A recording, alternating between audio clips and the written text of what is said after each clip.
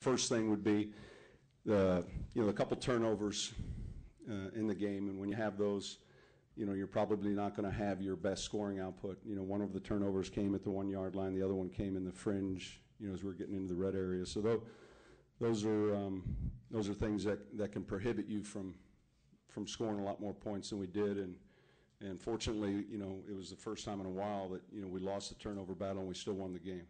Sean, obviously your decision to kick Carney today paid off. Just what went into your decision? Yeah, I mean, I think more than anything else, he'd been practicing well. He kicked well in his workout, and felt comfortable with the week he had.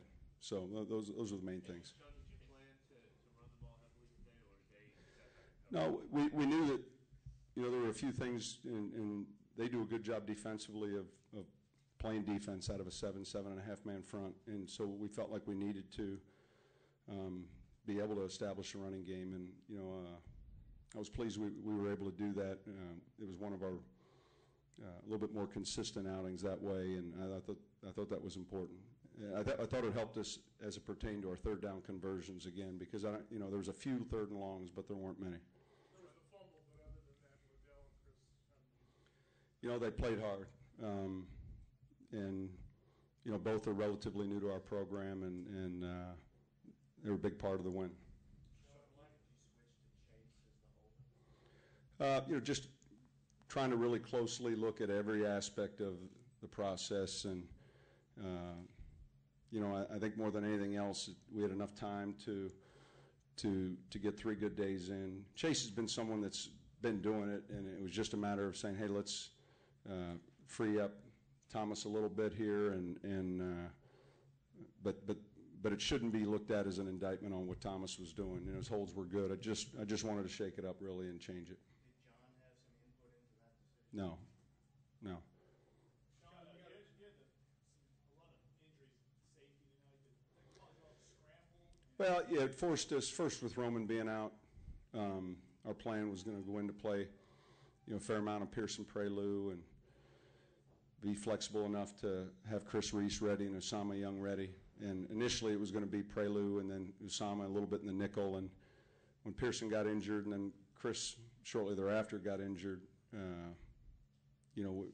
it became really Usama's role then exclusively. So, it's always challenging when you have some injuries like that, and once in a while they come at one position, and all of a sudden you're a possible play away from, putting another player back there in a position he doesn't normally play, and that's part of the challenge with just the 46 active on game day. Are drops one of the things, I guess, as a coach? Pardon? Are the drops that you have, are those kind of the thing as a coach you have the least amount of control over, you think? Well, I think more than anything else, you're going to have some drops. I think more importantly, the turnovers are the things that we keep stressing. But again, like I told them, this is a big win. It's a division game at home, and I was pleased with the way they fought back and hung in there. What are the two things that you'd like to see the most improvement? Go ahead, Mike. The two big plays aside, did you feel like you guys did a pretty good job of David? Well, they're good runners, and they're guys that I tell you what they do a good job with. If you pursue the run just exactly right, they can sense that, put their foot in the ground, and then cut back. And so plays that may look like just a simple power play turn into a scissors play, a redirect and they're very good at that, and it's one of their strong suits. Both of them are extremely difficult as far as their balance and vision. And I thought for the most part our guys did a good job of tackling, and there's going to be a few big plays like that, but we hung in there. Sean, what was the reason you felt comfortable with John and had it been a longer field goal, might you have gone to Thomas? No, I probably wouldn't have gone to Thomas. We just, I think you're at home here. We just get a mark on the field where we feel comfortable with, and then, we go with it.